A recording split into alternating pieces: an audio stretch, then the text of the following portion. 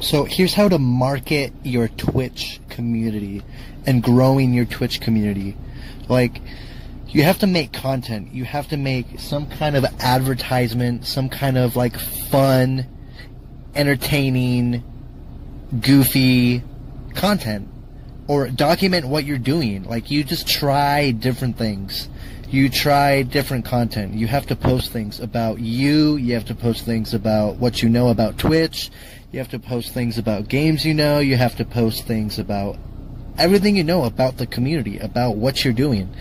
Like, let people know the insights of how things work, on how things work, what things they can do to grow theirs. Like, helping people is how you grow.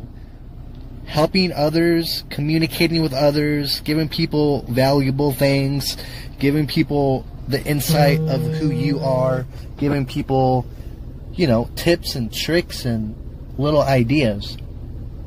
So Twitch it's a streaming community. It's not only for games, but mostly esports gamers and stuff are on there. So if you're playing games, show people or tell people little tips and tricks on different techniques in games that you play. So Banjo-Kazooie, I kind of play Banjo-Kazooie, so you could tell people about, like, you know, where like golden puzzle pieces are, or where all of the puzzle notes are, or the music notes. You know, there's so many games out there. I don't know every game out there, but giving people tips and tricks and little ideas on the game, you know, you have to give people things. You have to make content. Make some kind of content. It doesn't have to be about the game. If you can make stuff personal about you, it'll bring more people in, because they'll feel like they have a better connection with you. The number one thing that people fail at is building relationships with people and staying communicated with the people that actually care about who they are and what they're doing.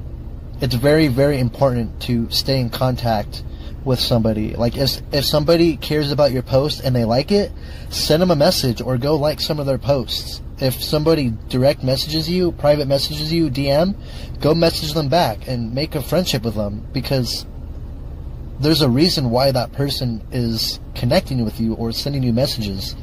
They think they're pretty cool, that you're pretty cool, or they saw something that's cool, you know. You have to, like, communicate. It's very, very important.